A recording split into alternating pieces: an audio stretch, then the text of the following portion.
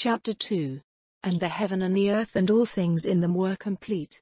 And on the seventh day God came to the end of all his work, and on the seventh day he took his rest from all the work which he had done. And God gave his blessing to the seventh day and made it holy, because on that day he took his rest from all the work which he had made and done. These are the generations of the heaven and the earth when they were made. In the day when the Lord God made earth and heaven there were no plants of the field on the earth, and no grass had come up, for the Lord God had not sent rain on the earth and there was no man to do work on the land. But a mist went up from the earth, watering all the face of the land.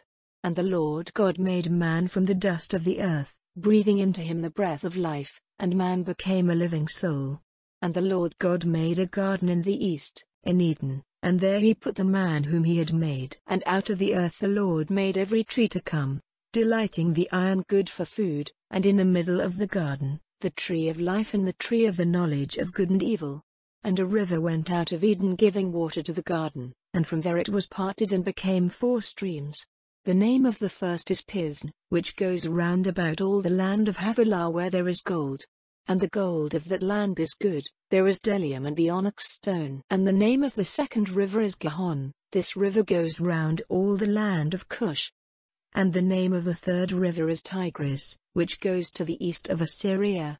And the fourth river is Euphrates.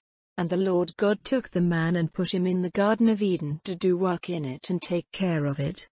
And the Lord God gave the man orders, saying, You may freely take of the fruit of every tree of the garden, but of the fruit of the tree of the knowledge of good and evil you may not take, for on the day when you take of it, death will certainly come to you. And the Lord God said, It is not good for the man to be by himself.